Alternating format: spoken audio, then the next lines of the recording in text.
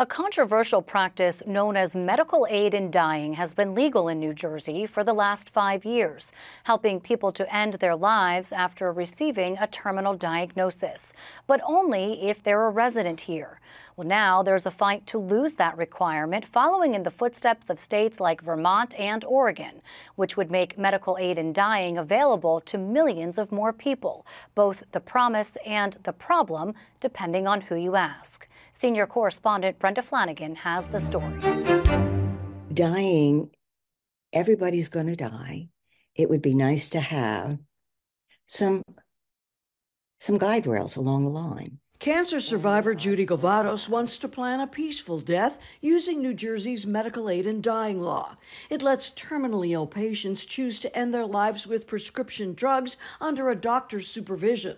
Govatos envisions a peaceful end if her cancer returns a third time, no more ravaging chemo. I'd like soft pillows, a blanket I'm particularly fond of, some really lovely music, some poetry, a few very close friends, a glass of wine, and to say goodbye and I love you.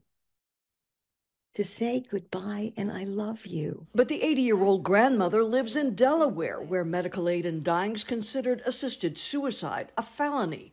And New Jersey's law applies only to state residents.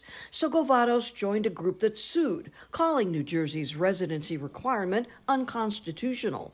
But the judge disagreed and dismissed their case, continuing the ban on out-of-state patients who often request help from Dr. Paul Bryman. They'd like nothing better than to not be terminally ill and dying, but they feel that their suffering is insurmountable, and ending their suffering is their goal and their choice. Under New Jersey law, we need to tell them that they're not eligible unless they change their residency to the state of New Jersey. The Camden physician treats hospice patients. He joined Govatos in her lawsuit to abolish Jersey's residency requirement and doesn't expect it would trigger a rush of patients to New Jersey. The number of people is small.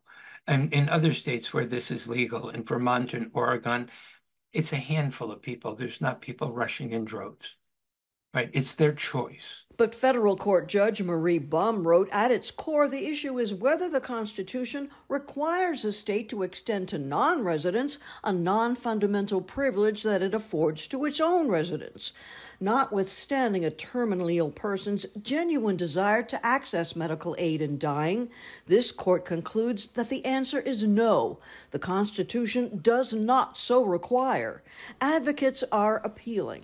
We wish that the judge had seen things our way. We feel confident that the appellate court will take a look with fresh eyes, and we're hopeful that they'll recognize that medical aid in dying in New Jersey is an established medical practice that fits within the standard of care. Attorney Amitai Heller feels the state's taking a hypocritical stance. Would New Jersey deny access to abortion care for an out-of-state resident? And if not, why should medical aid in dying be any different? The reason I'm doing this is I want to be a part of changing the culture around death, because people really are suffering needlessly. About 100 New Jersey residents opted for medical aid in dying last year.